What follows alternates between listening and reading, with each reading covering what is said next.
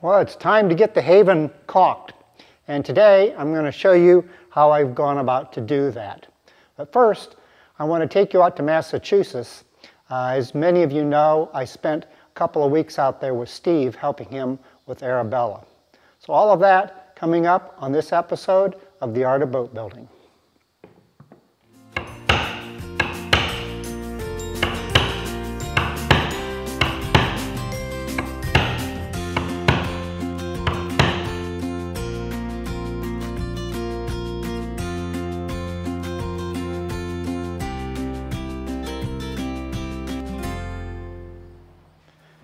I've gathered together a few tools that we're going to need in order to caulk the boat. But first, I want to tell you a little bit about the trip that I took out to Massachusetts where I worked on Acorn to Arabella. I had an amazing time working with Steve from Acorn to Arabella. When I arrived, Steve had already rough fit the breast hook. Given Arabella is a double ender, there are 2 breast hooks in her. I tackled the final fitting of the stem while Steve fit the stern. It was a great opportunity to try out the framing slick that I had recently made. I must say it performed better than I had expected. The steel kept its edge even in the tough white oak rootstock. I had some questions about the angle of the handle, and I must say it was a very comfortable tool. Once we fitted and bolted in the breast hooks, we turned our efforts to sorting the black locust stock for the shelves that would run fore and aft. After planing down the stock to a manageable size, we spiled the patterns. I continued to work at the stem, heading aft, and Steve at the stern, heading fore. There were some tricky scarf joints to cut, and ultimately we ended up with 10 pieces. By the end of my time, we had finished the breast hooks, got the shelves in, and started some of the deck beams. In addition, we had had some great discussions about boats and life. But more importantly, we had become close friends and good colleagues. Well, I really had a great time working on Arabella, and it was also great to spend a couple of weeks getting to know Steve. He's really an amazing craftsman. But now it's time to get back on my boat, the Haven. So I've gathered together a few tools here that we'll need for caulking. And the first thing to do in the process of caulking is to clean up the seams or the joints between the planking. And I do that with this reefing hook here. And I made this hook, and so you can see how that, if you want to watch that video, you can see there's a tag up in the upper corner here. So the way that this works is that you can pull with the tool, and the important thing here is to keep the blade in line with the joint. If you deviate from that a little bit, you can tear out and make the plank joint too wide. So after I've cleaned that out, in some cases it's just a matter of cleaning sawdust and things like that out of there. Then I push forward with it, and that actually sort of pushes the fibers of the cedar together so that it makes a really uniform 1/8 inch joint. So after the reefing hook, then the next thing tool here is a putty knife. Now, it's an old putty knife that I rounded the edge off here and customized it a little bit. Mainly I need to use this to start the cotton in the joint. I saw this on a tips from a shipwright where he had taken an old putty knife and done that.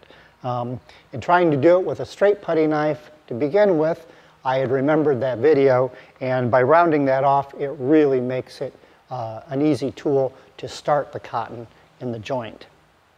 Once we have the cotton in the joint, then the next tool is the caulking wheel. And again, this is a tool that I had made earlier I'd made it with some fender washers, and again, you can watch a video on how I made that up in that upper corner there. So after we've got the cotton pressed in with the caulking wheel, then we need to go back and set the cotton in the joint. And we're going to do that with caulking irons. And caulking irons come in, they're graded by their size. And this is a set that I bought through the wooden boat store. I believe this set was maybe about $55, $60 or something like that. And they're not the best quality ones. And you can see the finish on here has sort of a sandy finish. So these are actually not forged, but have been cast in this shape. Many times, and I don't know if there is a benefit to a forged one. I'm assuming that there probably is, that forged ones would be a little better.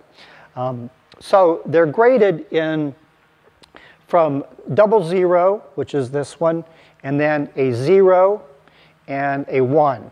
So the 00 is supposed to be, the blade is supposed to be 1/32 of an inch wide at the bottom. Now what I discovered is that it was much wider than that. So I actually took this one and cleaned it up on my stationary belt grinder and honed that edge down so that it's a little bit closer to 1/32. It's actually, what I ended up with was just a little bit under a 1/16, which actually fits this boat really well. After I had the iron put together, many of you had seen me build this caulking mallet. Now, I built the caulking mallet, it's 14 inches long, and at first it was a little unwieldy. I felt that in the way that it was using it just felt kind of awkward. And in watching other videos of people using a caulking mallet, it looks awkward. But surprisingly, after you get used to it, it really is a very comfortable tool to use. Now, I had read that in small craft like I have, that many times they would use a smaller caulking mallet. And I actually started turning one on my lathe, and I just didn't get it done in time. So I thought, well, I'll go ahead and try this and see how it works. In doing so, I also tried out some other mallets that I had of different sizes. And I found that with a smaller mallet, you really needed to swing quite a bit harder. Where with this mallet, I don't know if it's just the amount of mass that it has, but it was really just took only a little bit of a tap to get it in there. So I'm really pretty happy with the size of the mallet. I do think that I'll probably make another one that'd be a little bit smaller. This one, I think I'd mentioned, is 14 inches, and I was going to make one that was about 11 inches. So now that we have the tools discussed, the next thing that we need is the cotton. So the cotton comes in 1 pound bales like this. And I'm pretty sure that for the amount of cotton that I've already used, that 1 pound is going to be probably plenty for this boat. So the first thing to do is take our reefing hook and clean out a joint.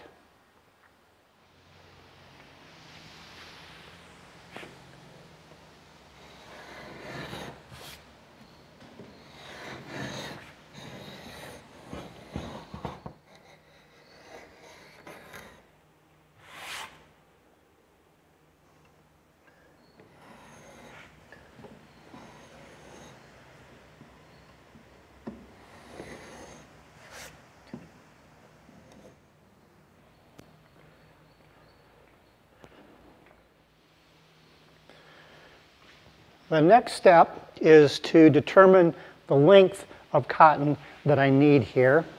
So what I do is I just sort of stretch it out the length of the boat.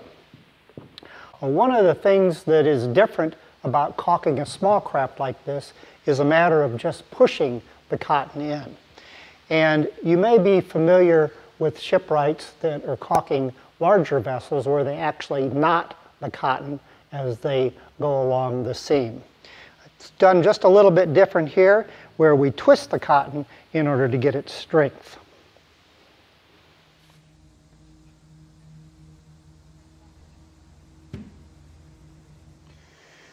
After I have determined the length of the cotton, then what I want to do is to divide it into 2 strands, basically dividing it in half.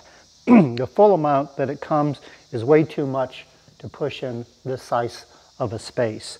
So I figured out that if I just pull this and it just pretty much divides itself right in half, that's just about the right amount of cotton.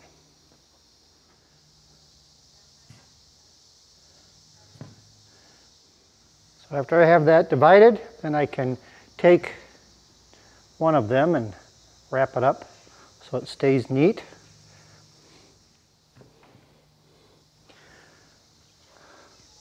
So now what I'm going to do is go to the front of the boat because I'm going to work from right to left since I'm right-handed.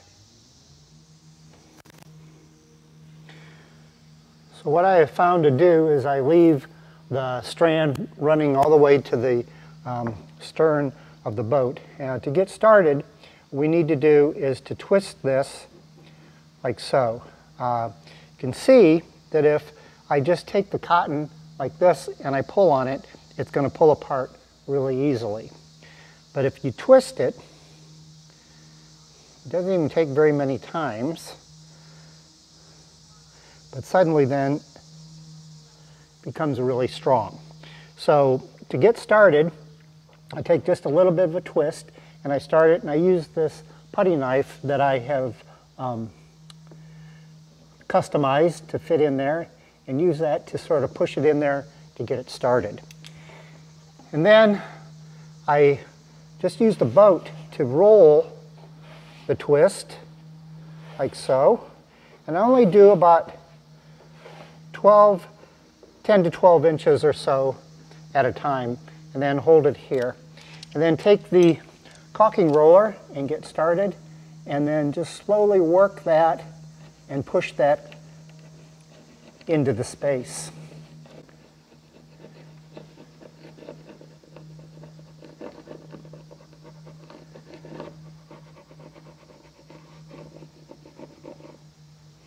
Once I get to where my twist's in, then I start rolling it some more.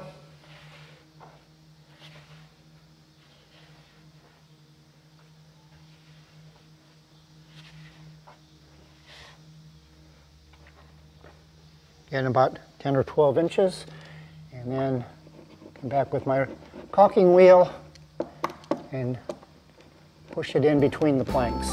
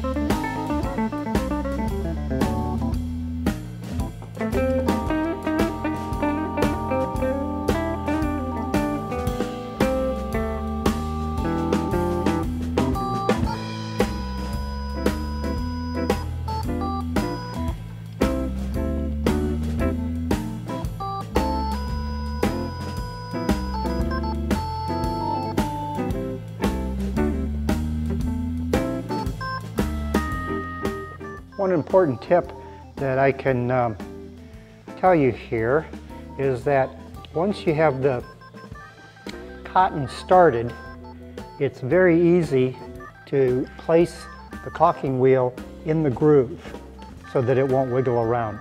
Then just slowly work the cotton in there, and it goes in really well. But as soon as you take it out of there and try to lift it up here, it's going to roll around on you and you're not going to be able to get it in there. So the important trick here is to make sure that the wheel stays in the planking groove and then slowly work it. And back up every once in a while. So patience is a key here, is to just a few fractions of an inch at a time, and it goes in really nicely.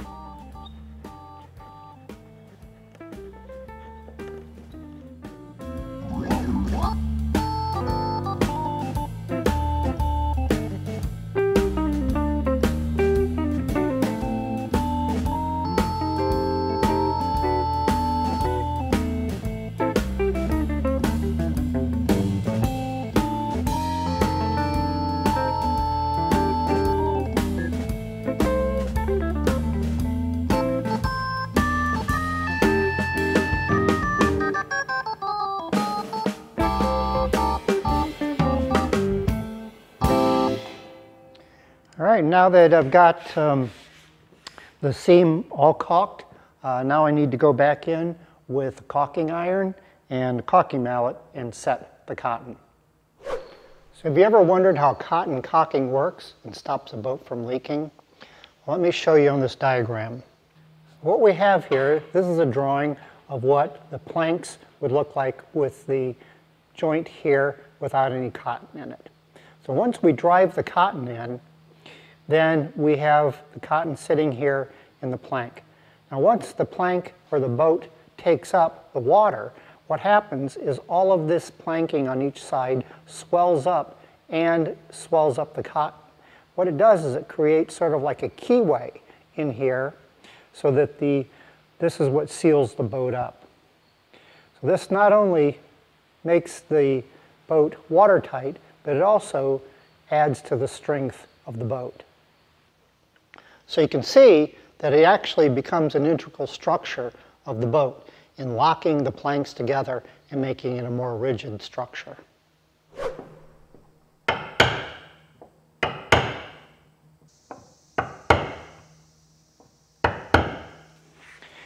So to set the cotton in there, I need to use a caulking iron and a caulking mallet.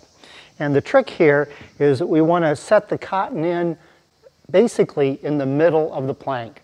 So my planking is a ½ an inch thick, so I know that I need to have probably about an 1/8 or 3/16 showing on the inside. And I can kind of gauge that by the end of the caulking iron. So to get started, I place the iron in the groove behind where I want to caulk at, and then give it a tap and a second tap, and then move on. And you'll see that I rock the iron forward on the second tap.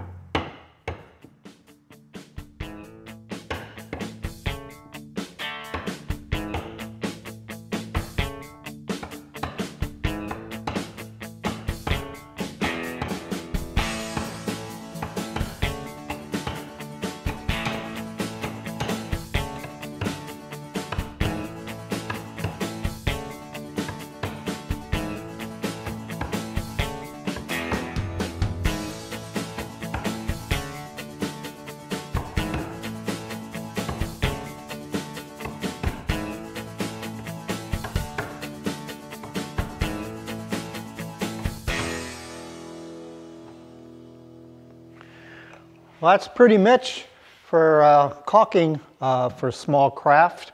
The next thing that I will do is put some seam compound in on this.